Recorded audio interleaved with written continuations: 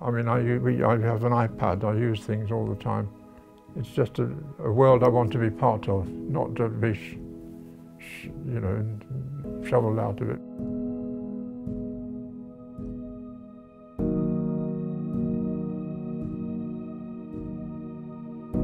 It's got a church and a chapel and a school, and it's a good community to live in. There's lots of things going on.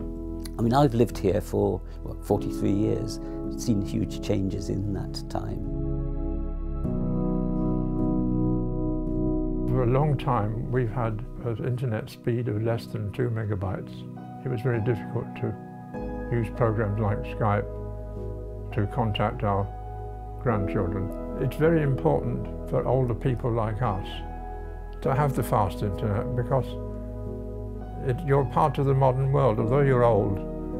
Being without internet makes people so isolated. They're not part of what's going on, what they see on the television, what they hear on the radio. They're not part of it because so much of it depends these days on quick communication.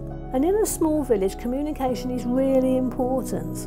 And if you don't have that, you're left out. And you've got to recognise that means the person who's the farthest away. Just like the penny post, it had to go to everywhere. And so the internet has to go to everywhere, otherwise you're excluding people. Everything else is being geared up to that happening. The government expects everybody to be on the internet. If you want to fill in a form, you've got to do it on the internet. And so everything is now being done that way. And so if you're not able to do it that way, it can be very frustrating. I think with the current government, I don't actually know whether it's that they don't care or whether they just don't understand. This is an example of the Tory lack of interest in providing services.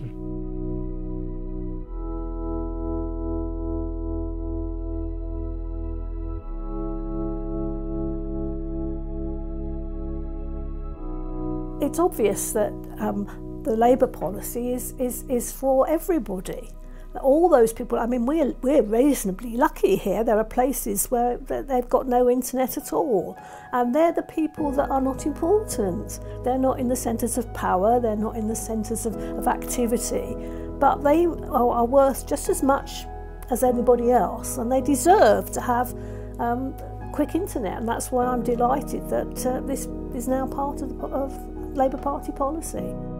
It's one of the freedoms of the modern world. It should be for everybody.